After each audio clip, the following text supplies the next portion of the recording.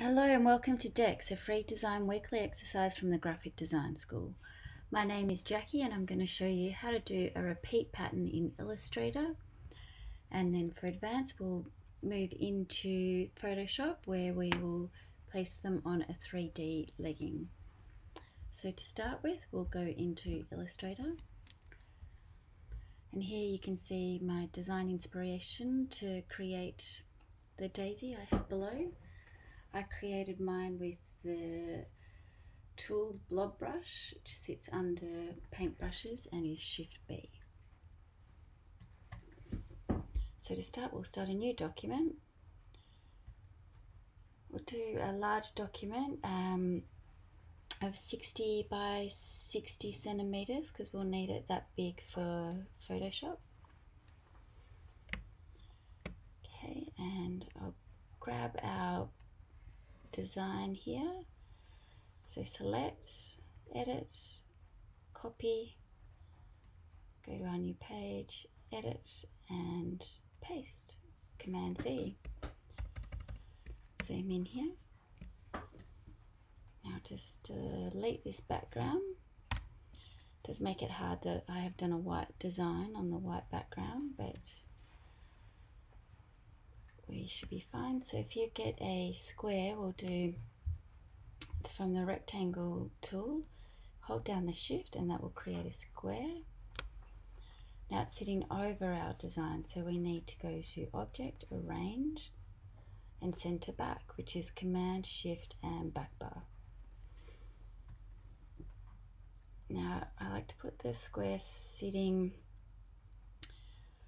with a little bit of space in three corners, so this design here will repeat itself to sit over these corners.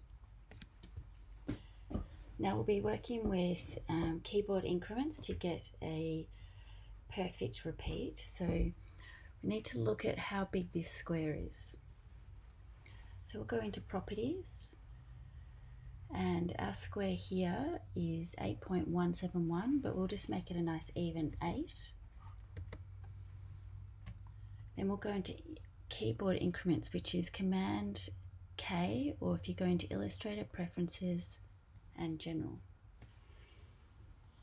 So we'll make those increments 8 centimeters. Okay, now we're ready to repeat. So if we grab the whole design, including the background, and do Command, Option and a right click, that repeats it exactly 8 centimeters to the right. Grab the whole design, Command, Option, left click, and then we'll take it up. So we'll do Command, Option, up, and then we'll need to go, see how it's sitting here in this corner. So we'll need to go Option, Command, left click, because we'll need it sitting in this corner. And then we will grab these two designs here and Option Command. We'll remove all these backgrounds. We only need the one black square. And then I also like to just clean up a bit of the extra flowers sitting around the edge that aren't affecting the black square, just to make it less confusing for us. Now I'll just zoom in. And now we need to look at the layering. So here you see these 4 flowers are the same flower repeated in each corner, and they need to be sitting over the top of the other flowers. Then we have these yellow flowers sitting on top of the white, and it's not affecting this top one.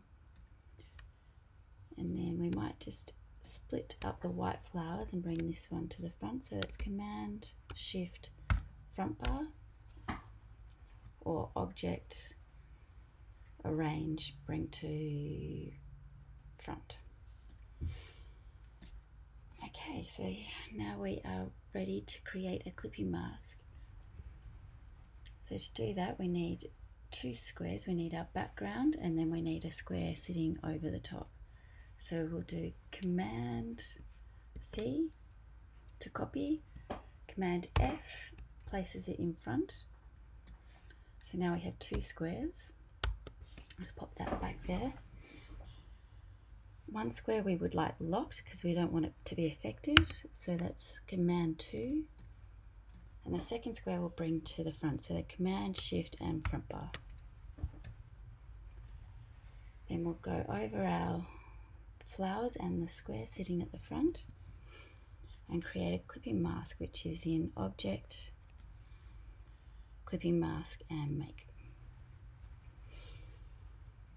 Now it looks like it is ready to move into the swatches panel, but we've got one more step to do. So if you do Command Y, you'll see that all of this detail is still sitting in the background behind the square. So we need to remove that from around the square. To do that, we'll merge. So we will go into Pathfinder and merge that print. And now we are ready to pop it into the swatches panel, but we can't forget to unlock that background. So that is Command Shift 2. Okay, I'll pop it into the swatches and hopefully everything is correct for us. Let's move this out of the way.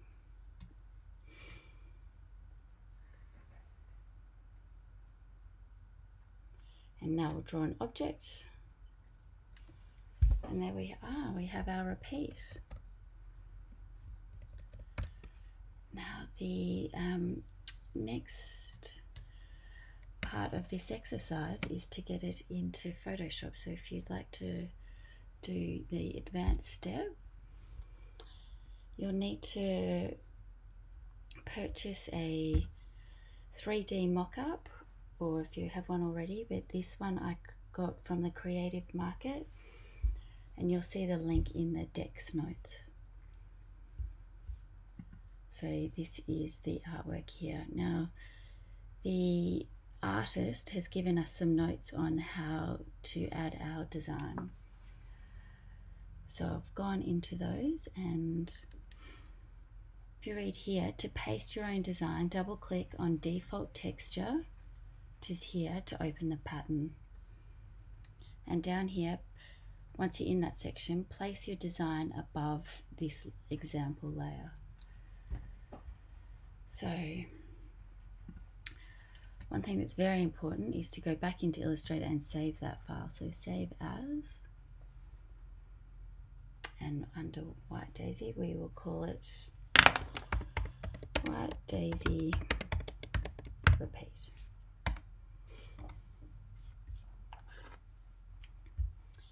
Into Photoshop once again and open the layers panel. As the artist had said, we'll go into this, double click on this section, and we need to place our artwork just above the example. So we'll go File.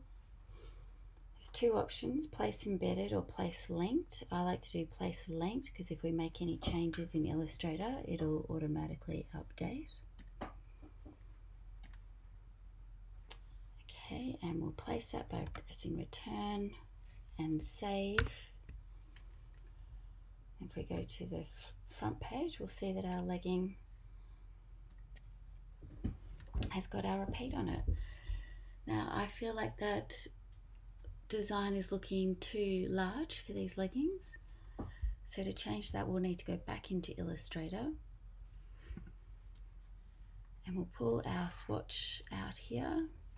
If you hold the Shift and the corner and just scale it down quite a bit smaller, I feel, pop it back in the swatches panel, and we'll have to update this artboard with the smallest swatch, and we'll save that.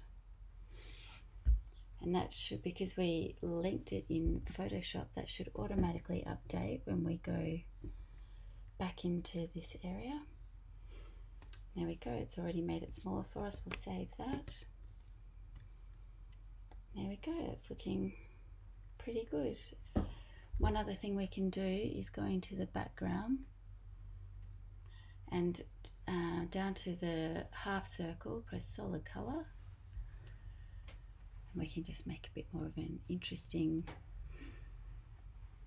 background. Press OK.